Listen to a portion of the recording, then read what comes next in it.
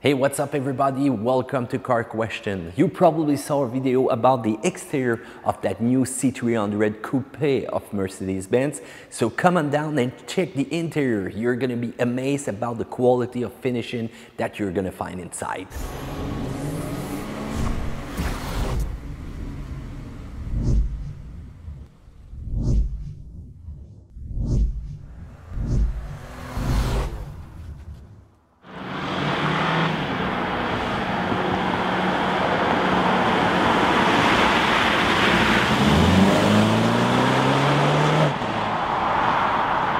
All right, let's open the door of that C300 Coupe.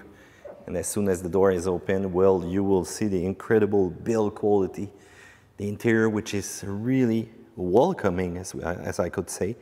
Really nice, well finished. Look at that, look at those headrests. Stitches are quite nice. Article leather. Really impressive.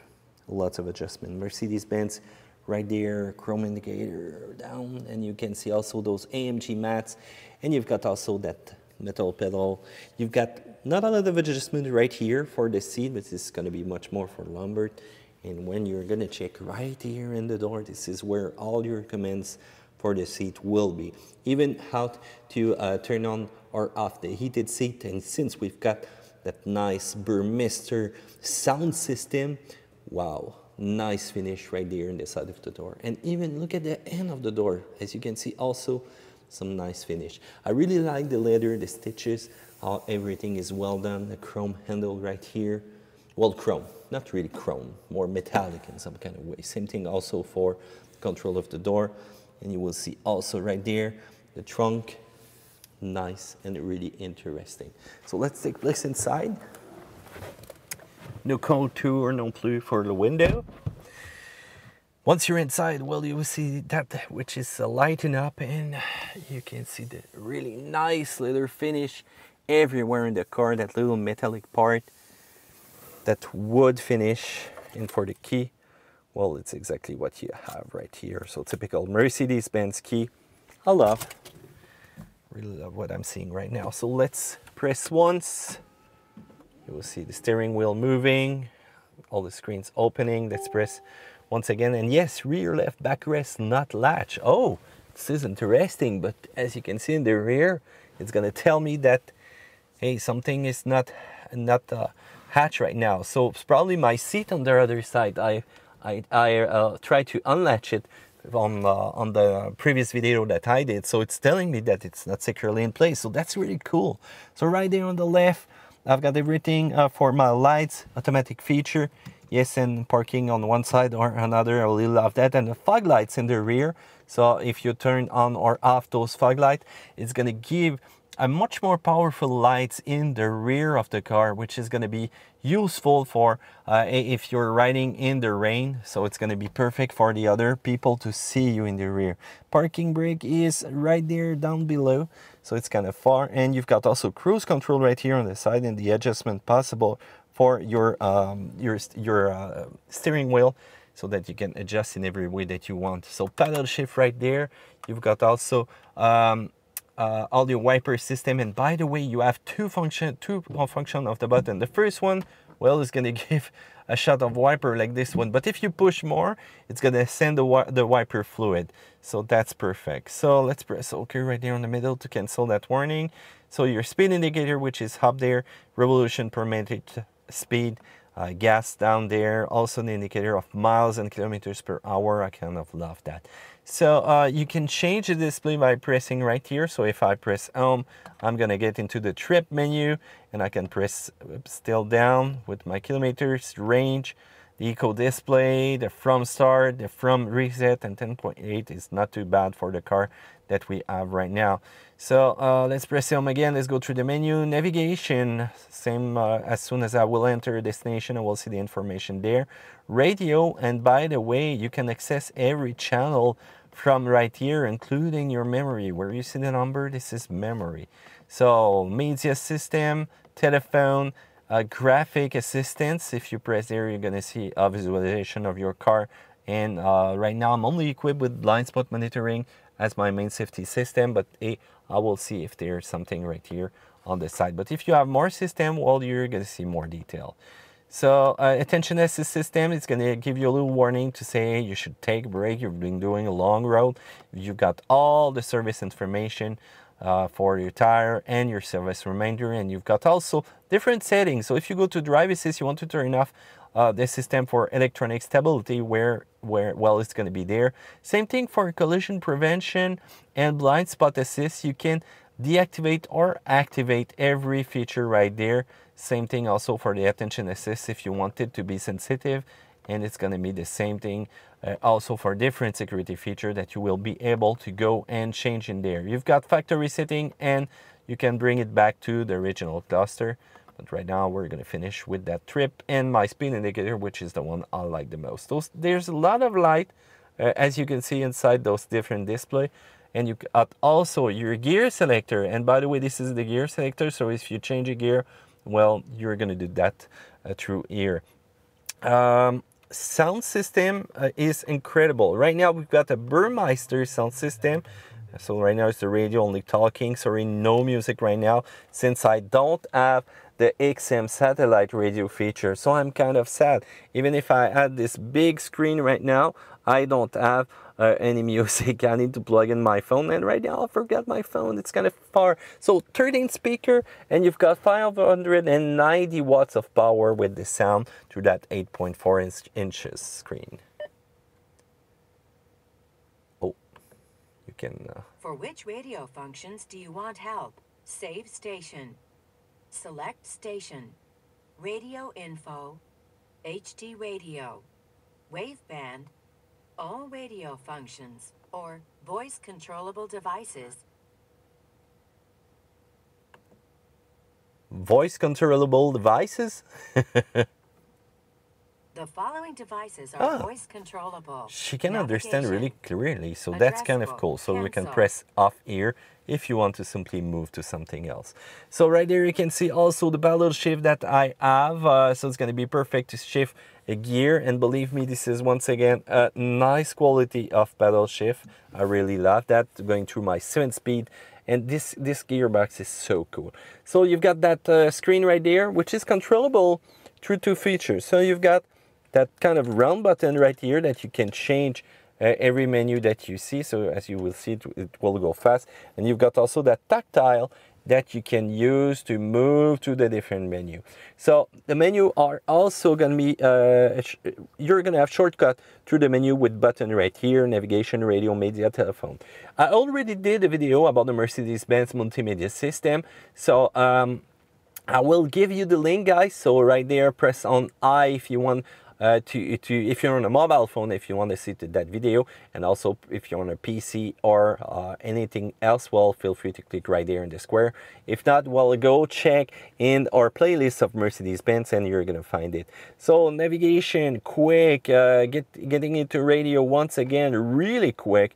You've got that Bluetooth player if you want to collect, and you've got your phone feature, and also your vehicle setting. This is probably the most cool, because when you go into dynamic setting, you will be able to set the configuration of your personalized driving style and get more vehicle data about, well, the horsepower, the steering direction, the acceleration, the braking, and if I had an adjustable suspension on this one, it would be even more cooler. So as you can see, this is really a complete information system that you have, but it needs some time to get used to it. Just sometimes switching between the radio, the FM, the media.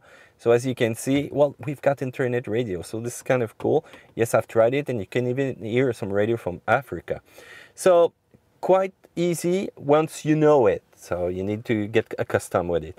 All the here is the climatization system. So if you press on the menu right there, you will be able to get into your temperature menu, selecting the airflow distribution, and it's going to be the same thing. It's going to be usable with that tactile menu, that tactile right there device. Other than that, you've got a nice watch. Look at that. This is so nice. I really love the detail, the design that you see right now in this clock. Wood finish in some kind of way, and by the way, all the grill you can direct and send wherever you want to. Nice wood finish. Some like, some don't. So if you like, well, feel free to comment, and if you don't, tell us why. I prefer carbon though. You know my taste for carbon. So you've got an ashtray, Yes, a lighter plug right here, cup holders. Right there on the side, you've got your dynamic control that you can select what driving style you want. So if you want to go into individual, sport, sport plus, and it will also change the display right here on the screen, telling you where you are or what you have selected. So right now I'm to eco mode, you see more green. It's gonna tell me that I will have an eco-friendly drive. So automated start and stop feature of the engine, volume of the radio. You've got also the possibility to turn off or off the radio. And right there, this button, well, it's strange, huh? Let's press it and see what will happen with my belt. So there you go. Mr. Belt is more closer to me to buckle up. And as you can see on the other side, it didn't get out because it's sensing that there's no passenger right now with me, so it won't bring back the belt for nothing. So right there in the glove box, you can see the possibility to lock or unlock the trunk. You've got also those feature light, halogen light standard. You've got some LED lights over here, and you've got the possibility also to open that nice and big panoramic sunroof, all the lights in the car that you want to open or close, and you've got also some reading LED lights right there under the mirror that's going to give you an awesome lighting. So when you open also the sun visor, once again, really nice. And if you want to, this is going to be a little bit harder, I think. Oh, yes, when it's brand new sometime, and it's not extensible, so too bad on this one. So let's go in the rear, and also I won't forget to pop the trunk, and I will also open the hood already by pulling right here. So as you can see, it's going to be the red hatch. If I want to also get in the rear, this is not going to be an easy task. It's really, really difficult. So you pull the latch and you move the seat forward. As you can see, the headrest will go in. The seat's going to move all the way up to take as much place as you can in front. Plastic in the rear, and you can see the passenger place in the rear that are not too big. Oh, I'm going to lift you this. Oh, it's kind of hard. The seat up. Locking and locking. So right now they're both locked in place. I want you to get a good look at the rear of the car. Not too much place in the rear. Those nice speaker, Burmeister. And you've got those cup holders right there in the center, 4-passenger. And yes, oh, by the way, I forgot to show you right there in the middle. You've got access to USB connectors and some storage space. So for the trunk, really not an easy access in the rear. So it's a coupe. You don't buy this car to roll every time with a lot of people on board. Nice and deep trunk. It's looking good. And if you want to pull down the seat, you pull the hatch. Hatch number 1, hatch number 2. And if you want to check right there under, you're going to get some storage space, but no spare tire. Still, you got a first aid kit from Mercedes-Benz, some lighting. And let's go back to those seats. If you want to pull them down, oh, really hard for my back. Come on, the belt is in the way. There you go. Sorry, I hit my mic. So now the seat is down, and it's gonna give you a cool access to put more stuff in the trunk. But hey, get your back ready. It will hurt while you will be trying to pull that down. So for the hood, gonna get the hatch, which is right here. Just pull that up. And nice 2.0 engine. The battery is right there on the side, and you can see also the suspension for the brace for the suspension. That really complex mechanism of wiper. And you've got also your washer fluid out there on my right, and you've got also the olive oil that you can check, and the place where you add the oil. A little bit in the back, I think. So air filter is right here on the side. So as you can see, this is a nice mechanic, nice 2.0 engine. Every performance car seems to be 2.0 turbo engine. So right now, what do you think about that nice interior of Mercedes-Benz? Feel free to comment in this section down there below. Also, which one do you prefer the most? This one or the interior of its competitor, the interior of the BMW? Feel free to comment in the section down there about our question. Also, subscribe to Car Question because we're gonna do more video for you. And if you like that one, well, feel free to do a thumbs up. And if not, well, tell us why also. So there you go, take care guys. See you another time on Car Question.